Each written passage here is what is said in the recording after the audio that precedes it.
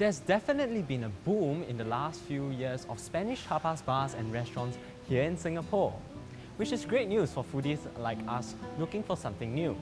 I'm Chris, and on this episode of Come Let's Eat, I'm on a quest to learn more about true Spanish cuisine. Joining me today is Spanish native and Spanish language teacher, Cristina. Let's go!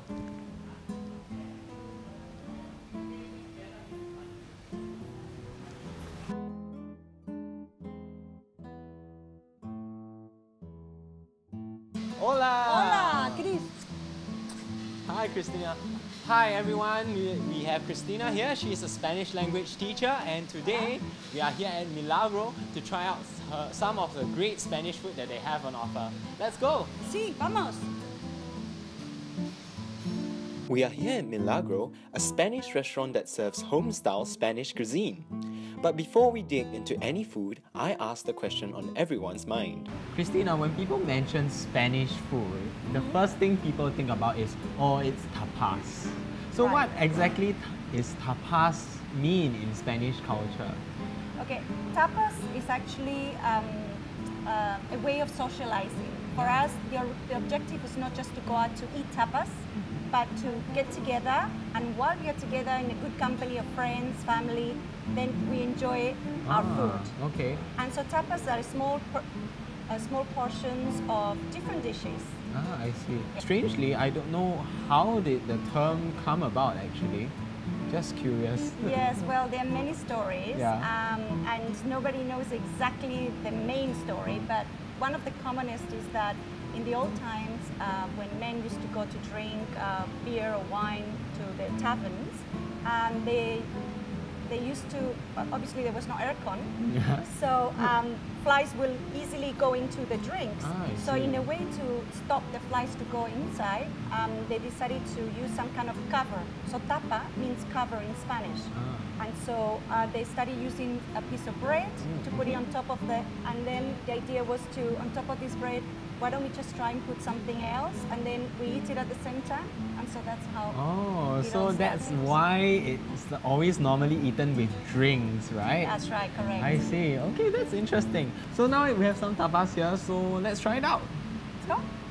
We start with the Pan Tumaca con Jamon, a classic tapa of sliced baguette topped with garlic, tomato, and olive oil.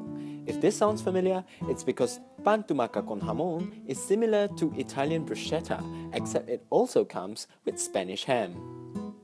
It's a really refreshing taste because I like the very simple flavors of just the tomato on bread. It tastes like exactly what the ingredients sound like. Simple, as you can see, there's just a piece of bread.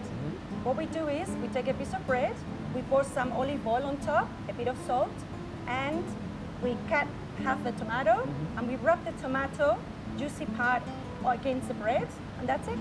Oh wow, Very it's like a simple. very simple Italian bruschetta, but Something Spanish like that. version. Exactly. Okay, so here, it's at Milagro, they serve it with jamon ham. The ham itself is actually slightly stronger tasting than most hams because jamon ham, as I understand, is actually cured or dried aged for a longer period of time as compared to other hams like Italian Parma ham, for example. So it gives a very trademark strong flavor that goes very well with the tartness of the tomatoes.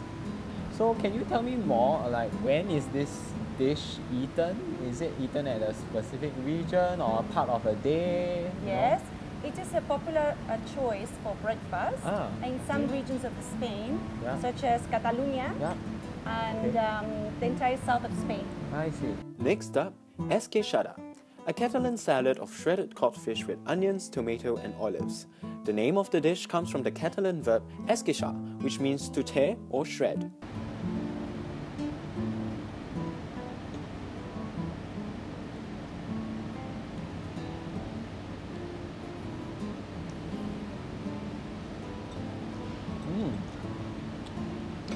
This kind of reminds me of ceviche, the Peruvian sort of seafood cocktail. It's a very nice balance of citric flavors, tart flavors, along with the saltiness of the fish and the olives.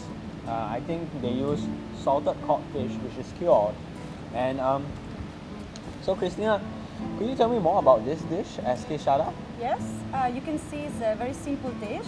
Actually, it's mainly eaten in the summertime because it's cold. Yeah.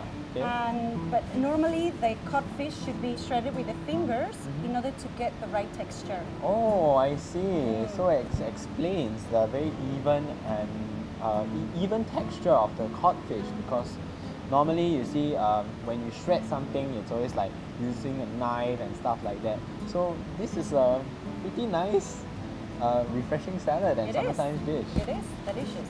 Yeah. Stay tuned for part 2 as we explore other Spanish dishes such as gazpacho and paella.